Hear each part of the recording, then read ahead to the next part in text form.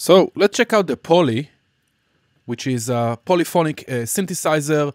This is the new version. You can find it under Creative Extensions. It's a free pack you can download. Let's load Poli. This is a new version of the Max for Live Essentials Poli. It's just a few upgrades, kind of better, more unified look with the modern Ableton 10.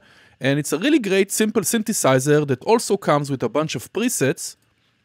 So you can check them out. But let's do an overview of this awesome synthesizer you get for free just for having Ableton 10 suite.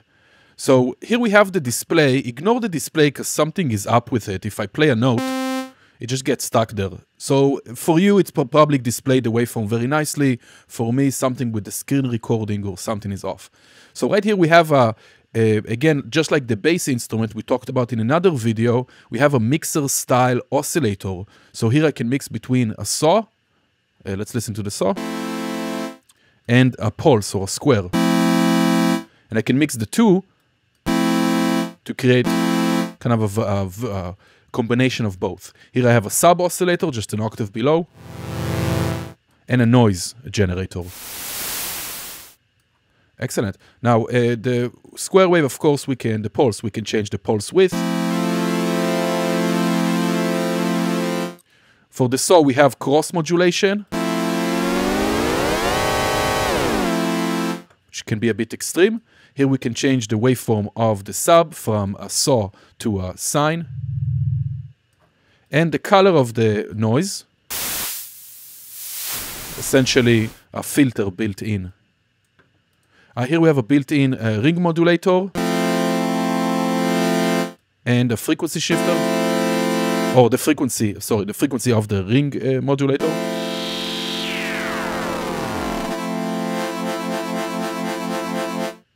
Nice. And what's the internal oscillator that the ring modulator is working by? Here we have a saw or a sine. You can choose whichever. You can create some cool amplitude modulation effects here. We can also switch and change the tuning of each oscillator, which is cool because you can even change it in sense to create a unison effect, or in octave. I'm sorry, or in semitones. Nice. Here we have the LFO, which we'll talk about in a second once we cover the matrix. And here we have two filters. One is high pass, low pass, resonance. And here is the filter envelope, or just another envelope that we can use. And right now it is mapped to modulate the low pass filter. We hear that wow sound for the filter closing. We can also send the sub to the filter. So if I turn up the sub, let me play higher. Right now it's not going through the filters, but I can pass it through the filters from right here. And I can even loop the envelope. So you do need to take the sustain down.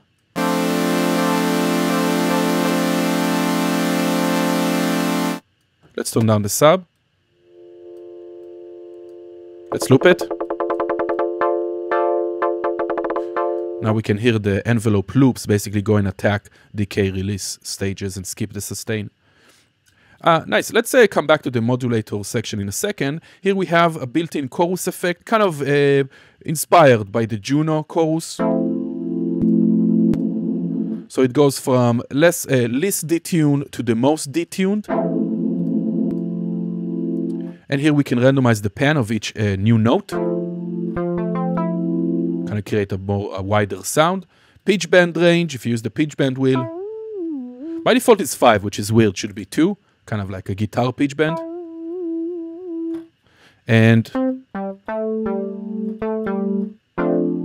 nice. Now here we have the glide. Let's turn it on.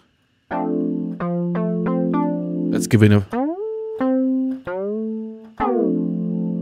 That's very cool. The voicing itself, if it's unison, poly, or mono. And here we can decide the amount of unison spreading or unison detuning. Nice. And we can even pitch bend all the oscillators or just the saw. We can create some temporary inharmonics. Here we got the volume envelope. Nice. Now here in the middle, we have the modulation section. So we can take the LFO, the filter envelope, or the amp envelope, and send it to all these destinations. So for example, let's take the LFO and route it to the low pass filter.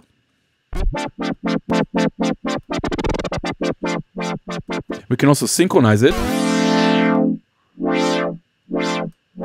can add a fade in. So it will slowly, gradually start to wobble. And we can even turn off the retrig, so it's a free running LFO, and we're just grabbing it as, right, whenever we play it, we grab the LFO, and we have a bunch of different waveforms, including sample and hold, and some randoms, so you can add some randomization, let's say.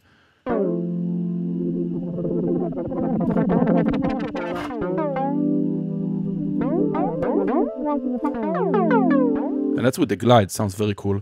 Nice, we can take the filter envelope and let's maybe apply to the pulse width. Nice, and even the amp envelope to anything you want, but not the volume because it's by default.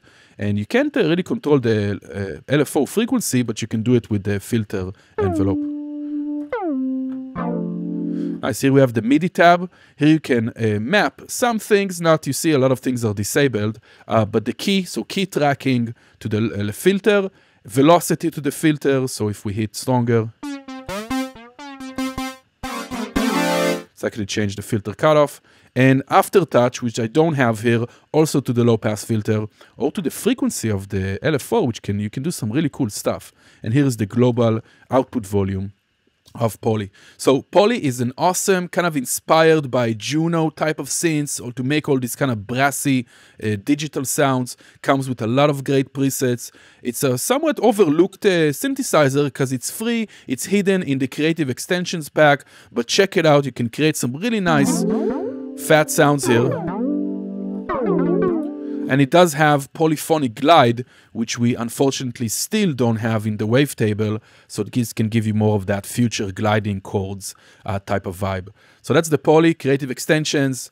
Hope you check it out, explore it, let me know your thoughts, and that's it. Catch you next time.